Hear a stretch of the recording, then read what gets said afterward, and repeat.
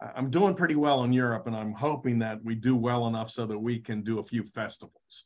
You know, Sun King Rising isn't going to be playing bars because, you know, we got to put 10 or 11 people up on the stage, you know, because we have horns and backup gospel singers and whatnot. So we kind of need festival type situations if we're going to authentically recreate, you know, these songs.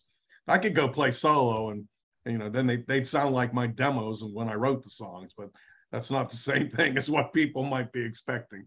And I'm not gonna do it backing tracks.